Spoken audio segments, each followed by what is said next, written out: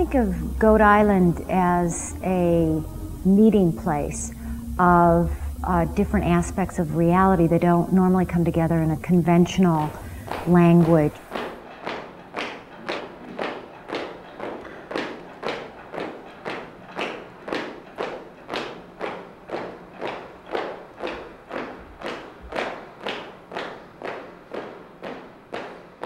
Goat Island was a performance art ensemble that was working in Chicago from about 1987 until 2009.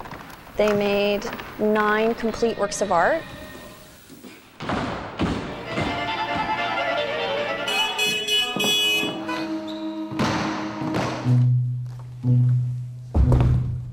We think of ourselves as constructing.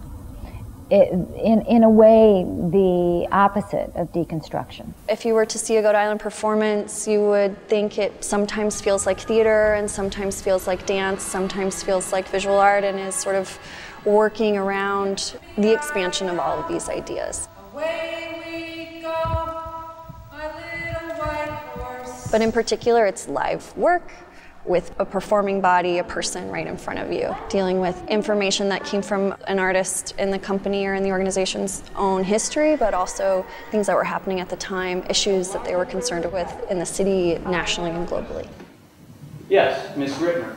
I would like to add that by consulting the client, we wish to create a positive future for them. Therefore, it is not favorable to put the what would happen if question in the future. Goat Island spent a long time developing work. In the duration of the 2 years that work is being made, they're teaching, they're doing other kinds of offshoots that feed into the understanding of the work, that develop the work further, and also really create the sense that this exhibition is also trying to create, which is the expansiveness. That it's not just a moment in time, it's a moment in time that, to use some of Aaron Manning's language, seeds other moments in time. 1903 June 1906, December 25th, received a sled. 1907 August 14th, flying machine, the Out-of-State Fair. It's 10 years since Goat Island made its last performance, and a number of us had the idea that it was about time to start reflecting on what Goat Island was and how it situates in relation to the world of performance art and dance and theatre too, but also what its legacy is within the arts terrain of Chicago. One of the things that I've been very passionate about in the creation of the exhibition is being able to advance the archive as a resource, not only to researchers but to Chicago. The archive is actually housed by the Library and Special Collections at the School of the Art Institute, and so the boxes that you see in the exhibition are actually where all the paper material is held. Because they started in 1987 and they end in 2009, a lot of the technology really changes over that period of time.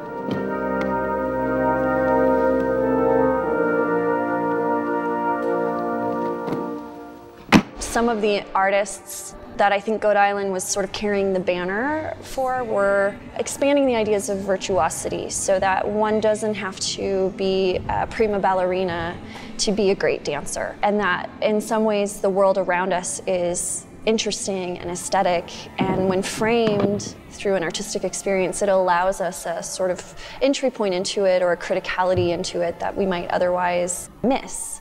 A question, please. It was always very clear to me that the nature of Goat Island's creative output was always about response. So it was always pretty clear to me that the curatorial plan needed to be like a series of responses. We took the form of Goat Island, which was basically the 9 works that they produced over 23 years, and built the idea of a series of 9 invitations to 9 new artists who would respond each to one of those works, looking for the kind of live elements to be the main focus, and to also bring the archive to the public in a way that demonstrates it as a kind of living entity. There are actually 9 performances, so there are 9 sections. One by one, those get drawn down. The material that's in the packing cases gets unpacked and displayed. There's this staged moment from each of the performances using the props and costumes that were in the performance. So it's almost like you could walk in and see this 3-dimensional snapshot of a moment in the performance. There's this idea that you will walk into the exhibition and immerse yourself in the material at any stage. And as you walk past the timeline, there are things on the timeline that say things like, the first Starbucks in Chicago, or when was Facebook first launched? And so everybody has a relationship to those things. An audience member watching a Goat Island piece actually completes the piece. One of the interesting ideas that comes out of Goat Island is the way in which the work invites response. There's this idea, very simply, that there's nothing terribly complicated to understand about the work of Goat Island. You already know what it is. You hear people often talking about a sense of confusion, like, what is this I'm looking at, why don't I understand it? Is because they come in with an expectation that they're going to be given directives for all of the things they need to know to understand the work, which is pretty much the traditional mode of most theatre. What's significant about Goat Island is there are ideas that are extracted out of the lived experience and then represented through a series of performance layers, so that what you see is completely removed from actually its original context. It has this ongoing kind of rich contextual framework because we all live in a very pragmatic sense through our very small acts and our very small sets of experiences that build to create the people that we are. Now, let's talk about something that's easy to understand.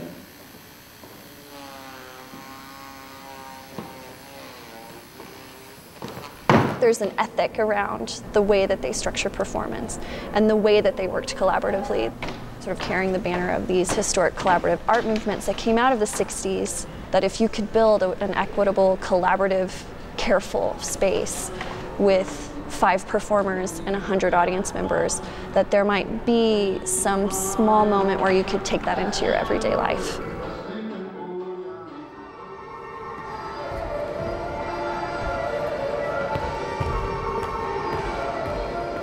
Each of the Goat Island works was conceived around the idea of the kind of performance space.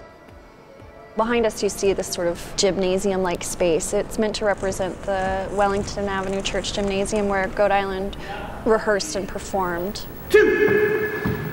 There was this moment when we learned we were going to be able to be in the Yates and the exhibition hall, and we realized that the Wellington Avenue Church Gymnasium would fit inside this room. So that sort of started the idea that maybe we could build this ghost of this space.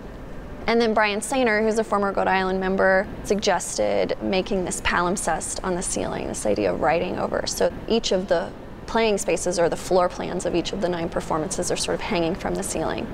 And there are these sort of ways in which the time is sort of folded over itself. Each of the performances have a very specific playing space or floor plan. And I think those were thought of as sites, in trying to challenge the idea of, can site specificity be pulled into a theater and still have a similar sort of experience that we might have if we were to see something outside on the street. Everybody has used the space very differently. Hancock and Kelly actually used the entire space from end to end, and the audience could move around a little bit. Another performer, Robert Walton from Australia, taking the original floor plan that's in the palimpsest, just performed directly underneath that in a square for a piece called Exhuming Johnny, that in many ways attempted to recreate segments of the original performance as a means to time travel back to 1991 when the performance happened.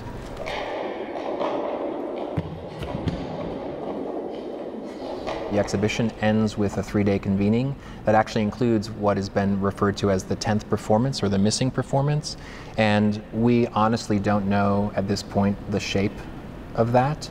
The full title of the exhibition is The Goat Island Archive.